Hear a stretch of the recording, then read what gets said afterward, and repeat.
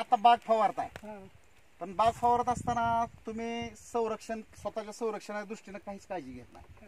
ही कृषीचा एक अधिकारी किंवा कर्मचारी या नात्याने माझ्या लक्षात आलं, आपण द्राक्षाचं उत्पन्न लाखो रुपयात घेतो, परंतु 300 ते 400 रुपयाला मास्क आणि ती जी येतंय ते आपण घेत नाही. आता आपल्यात ताकद असती सध्या, म्हणून आपल्याला त्याचं काय वाटत नाही.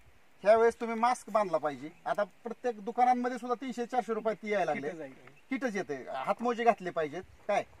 आणि हे कडक उन्हात औषध न फवारता एकतर सकाळी 10च्या आत फवारायला पाहिजे आणि संध्याकाळी 4 नंतर फवारायला पाहिजे. नाही, मला सांगण्याचा उद्देश असा होता की आपण स्वतःच्या तब्येतीच्या आरोग्याची काळजी घेणं फवारताना फार गरजेचं आहे.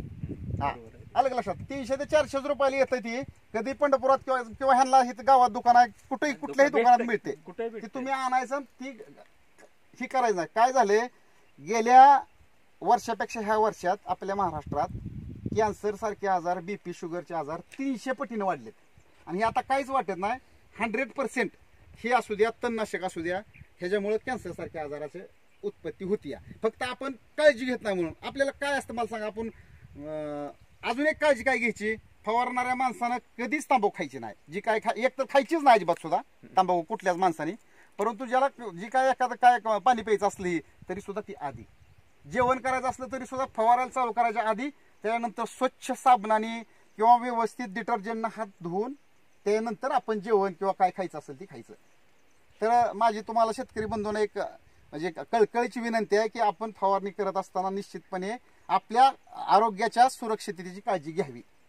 आणि त्याच्यावर आपल्या प्रत्येक औषधाच्या पॅकिंगवर सुद्धा इव्हन सगळी शीट सुद्धा म्हणजे आपले दुकानदार ती सुद्धा सांगतात की आपण काय काळजी घेतली पाहिजे. बरोबर आहे. तर मला नक्की खात्री आहे की नंतरच्या वेळी तर आम्ही इथं बघायला आलो आवर्जून, मोठे बागायतदार आहात तुम्ही जाधव म्हणजे, तर तुम्ही ती 1 नाही 2 किट आणून ठेवा आणि त्याची काळजी घ्या. आपलं हेल्मेट असतं ना गाडीचं, ती जरी वरनं वापरलं तरी चालतं. तुम्ही म्हणसाल आपल्याला ट्रॅक्टरवर काय, ह्याचे सगळे तुषार म्हणजे एकदम डस्टच्या स्वरूपात येतात आणि नाकात आपल्या पोटात कधी गेले कळत नाही.